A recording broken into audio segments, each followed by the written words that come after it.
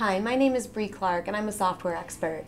Today I'm going to show you how to replace a word throughout an Excel document.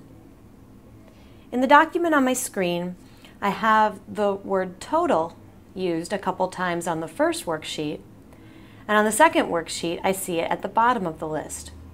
I want to go ahead and replace the word total with the word sum all the way throughout this document.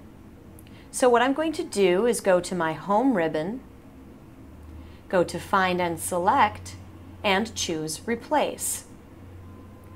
I'm going to choose to find the word total and replace it with the word sum. But now I need to click the Options button and make sure that it's looking within the entire workbook. You'll notice the default here is Sheet. So I'm going to change that to Workbook and then click Replace All.